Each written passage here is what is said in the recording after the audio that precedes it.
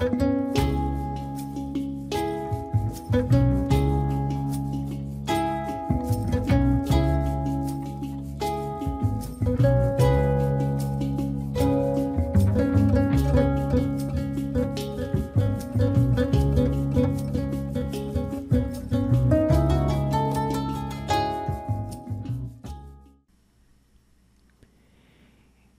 the earlier lesson, we had derived an equation for the range of a projectile, and we had based it on 1.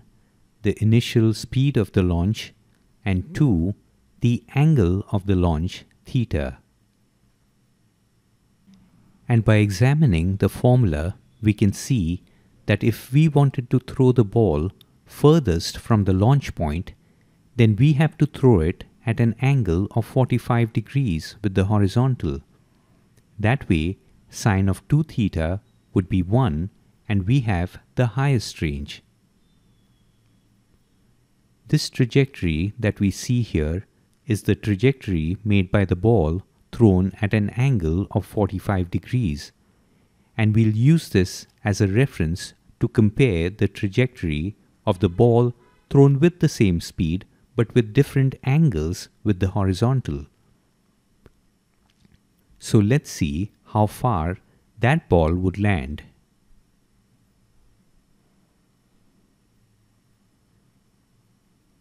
And you can see that it doesn't go as far as it did with the 45-degree one.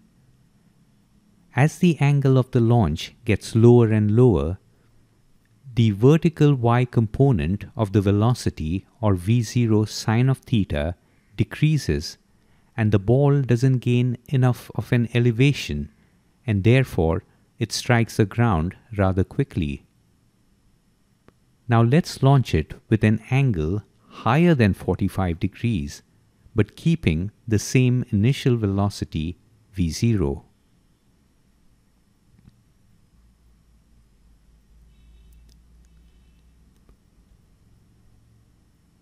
Now this is launched with the same speed, but with an angle of 60 degrees.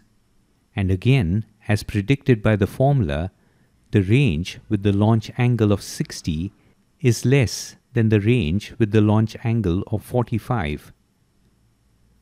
60 is this blue curve that you see, and 45 is the red one. As the angle of the launch gets higher and higher, the x component of the velocity, or v0 cos of theta, decreases, and the ball doesn't go far enough towards the right after the launch. This is not so intuitive that the launch angle of 45 allows us to throw the ball the furthest. So let's play around with different angles and compare the results.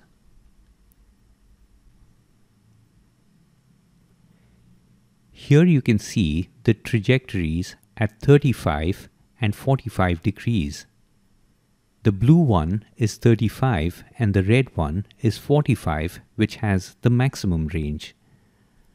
Now let's increase the launch angle from 35 bit by bit and check out how the trajectory changes. So we go to 36, 37, 38, 39, 40. And you can see that as we approach 45, the trajectories now coincide. Now above 45, you might think the projectile would move further than this range r. But let's try what happens beyond 45.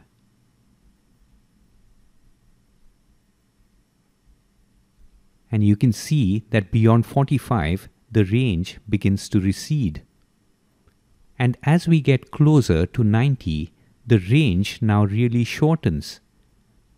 But here, the time of flight increases. Now let's move it backwards one more time. And now you get an idea that a 45-degree launch gets you the maximum range.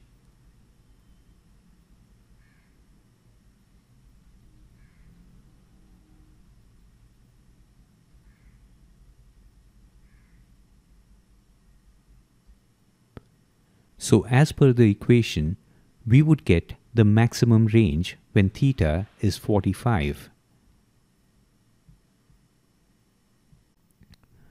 To obtain the maximum range for a given initial speed, we would have to launch the projectile at 45 degrees.